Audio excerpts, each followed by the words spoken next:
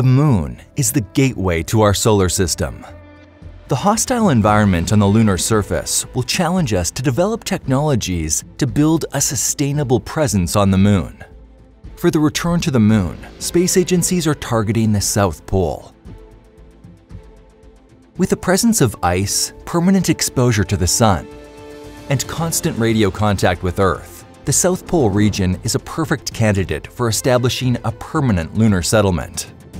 However, accessing these points of interest will be challenging. Crewed spacecrafts that will bring astronauts back to the Moon need to land on flat and safe sites. But these are far away from sites of interest. This is why astronauts will be depending on outposts to increase the range of their expeditions. And that's where we come in.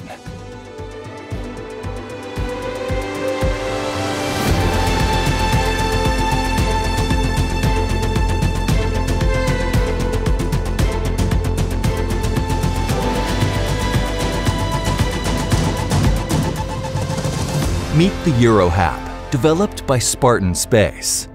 EUROHAB is an inflatable module designed as a payload. It will be used as a secondary habitat or a safe haven for astronauts on the Moon.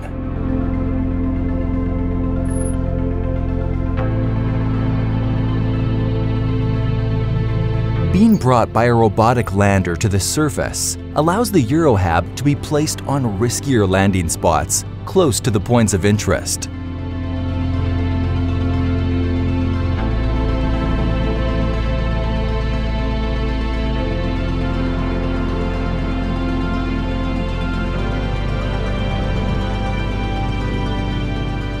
With strategically positioned outposts, the range of exploration missions will be increased exponentially.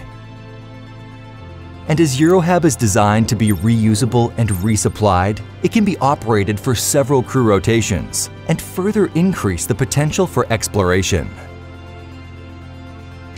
The outpost can host 2 astronauts for a period of 2 weeks, providing them shelter from the harsh environment of the Moon. In addition, it will be used as a teleoperated science station by supporting instruments that are linked to EUROHAB. Scientists could continue to measure the lunar environment or even analyze samples without astronauts inside the habitat. More than a technological leap, EUROHAB will unlock new possibilities in the future of space exploration. EUROHAB will be the first permanent settlement on the Moon.